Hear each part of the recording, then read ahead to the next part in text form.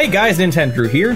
Recently I was browsing the inventory at one of my local game stores, and I came across something that caught my eye. This broken Wii U console sold as is for just $13. Now, I knew a working Wii U in good condition could sell for over $150, and I figured it's been a while since we did an in-depth DIY project, so why not try my hand at fixing it up? Today, we'll be troubleshooting and repairing this bargain bin console to see if we can give it another life. Let's get to it!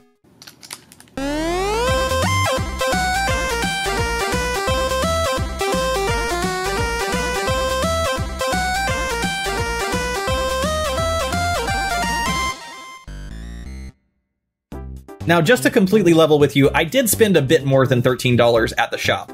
They were also offering this Wii U gamepad that had been traded in with the system for sale at $30 on its own.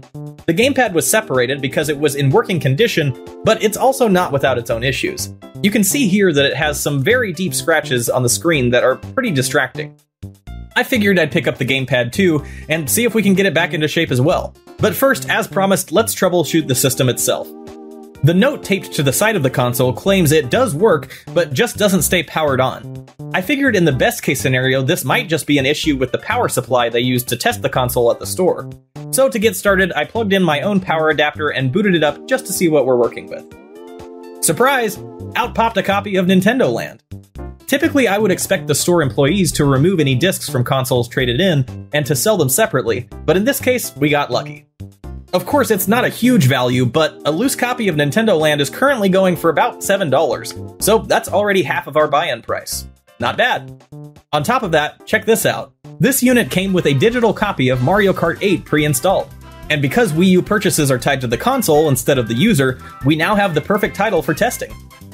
For a while, things were going great, and I thought I might have really lucked out and gotten a perfectly functional Wii U for a fraction of its cost. But after about 10 minutes, sure enough, the system shut off, with only a blinking red light where the blue power indicator should be. At this point, the console will not turn on again until it's unplugged and power cycled. I also noticed at this moment that the console itself was particularly warm, so I figured this is most likely indicative of an overheating issue. Taking a quick look at the Wii U troubleshooting info on Nintendo's website, we can confirm that this is probably the case. So, to rule out the most obvious possible culprit, I decided to boot up the console once again and check the main fan on the back of the case. And wouldn't you know it, the fan was not blowing air at all. This faulty fan could be the source of our issues, or it could be a deeper problem. But at the very least, we now have somewhere to start. Hey guys, just a quick interjection here. As I was recording for this video, I was troubleshooting the system, and I unplugged it and plugged it back in a few times, moved it around a bit. And at some point, the fan on the back of the system just started working again. I have no idea why, but it seems to be working perfectly now. My best guess is maybe there was some accumulated dust or debris that was preventing that fan from moving properly. I have no idea, but in the interest of being thorough, and frankly because it makes for a better YouTube video, I'm gonna go ahead and tear this thing down and replace the fan anyway. It could possibly fail again in the future, so better safe than sorry. Back to the video. I ordered a replacement fan for about $10 on Amazon, and it even came with the tri-wing screwdrivers needed to open up the system. First, we unplug the Wii U from its power supply and locate the 9 screws on its outer shell. There are 8 screws concealed underneath these square plastic stickers, as well as 1 screw to hold in the system's internal clock battery. Unfortunately, we'll have to remove these square stickers to access the internals, but that's a small price to pay to get this guy up and running again. Once the screws and clock battery are fully removed, we can take apart the case. First, we slide off the side panel, remove 3 more screws that were hiding underneath, and then slowly remove the upper half of the main shell. We have to be very careful here to not snap off any parts of the plastic. If you're doing a similar repair at home and are struggling, check the description for a more detailed step-by-step teardown guide. Fortunately, after the shell is removed, the main fan is immediately visible and accessible. All we have to do is take out 2 more screws holding it in from the sides, and disconnect its cables. Then we pop in our new fan and do pretty much everything we just did in reverse. We secure the new fan with the 2 fan screws, slide back on the main cover, replace the 3 concealed screws we removed earlier, slide back on the side panel, and finally put back the clock battery and the final 8 screws. Now, before we check our work and make sure the system's functional, another issue I'd like to cover is cosmetic. As you might have noticed, this thing has seen better days, and it would certainly be worth more on the used game market if it looked nicer and didn't have all these hairline scratches. So for this sort of issue, I like to use a 2-part car paint polish kit. I always have Quick's paint scratch remover on hand for console repairs like this one, but any 2-part polish should probably do the job. The idea is that the first compound has fine abrasive particles to roughen up the entire surface evenly, and the second compound further polishes the plastic and leaves behind a smooth, glossy sheen. This is perfect for any gloss-coated consoles. I've personally used this method on a Wii, a Wii U, my PS2 Slim. Plenty of different consoles have exactly the same sort of shiny plastic finish. It might take a few treatments to really notice a difference, but eventually it should look much closer to new. Perfect. But what about the gamepad? Those scratches are particularly deep.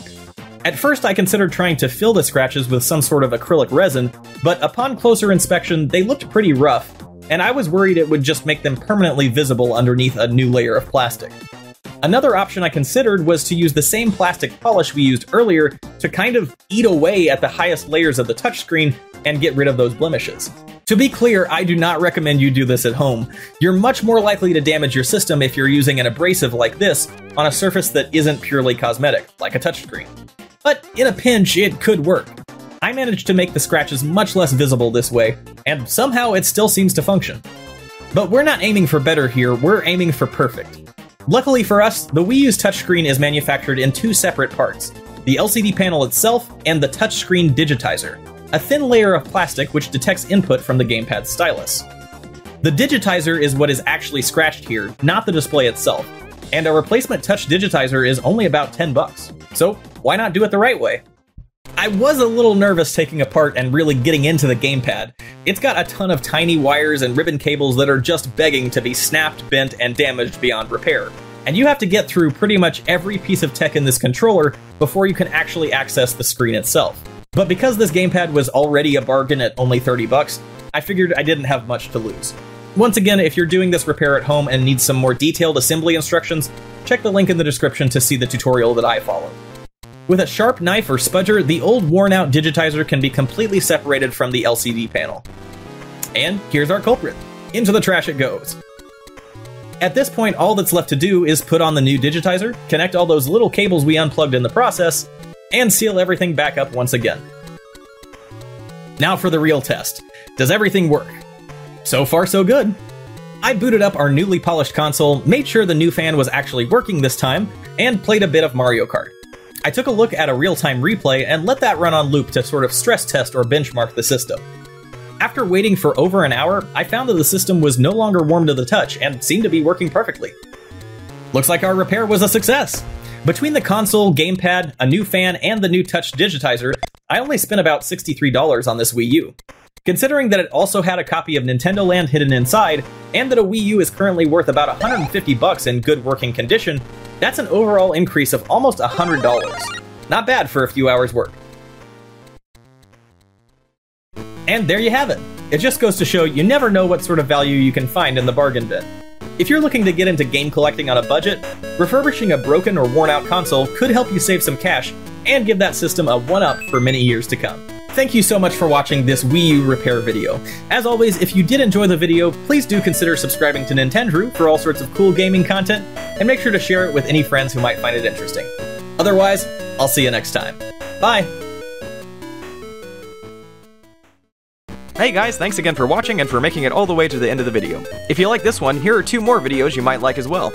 As always, if you like what I do and would like to help out the channel, I've got a link to my Patreon on the right side of your screen. And otherwise, I hope you look forward to the next one. Take care!